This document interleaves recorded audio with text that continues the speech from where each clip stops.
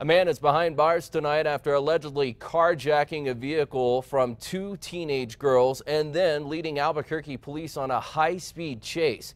APD says it all started early this morning near Pat Hurley Park. A 17-year-old girl and her 18-year-old friend called police after a man with 3 knives started banging on their car windows and yelling. The teens got out, and that suspect, later identified as 42-year-old Quentin Quintana, demanded their car keys. Officers located the vehicle, which then led to a traffic stop.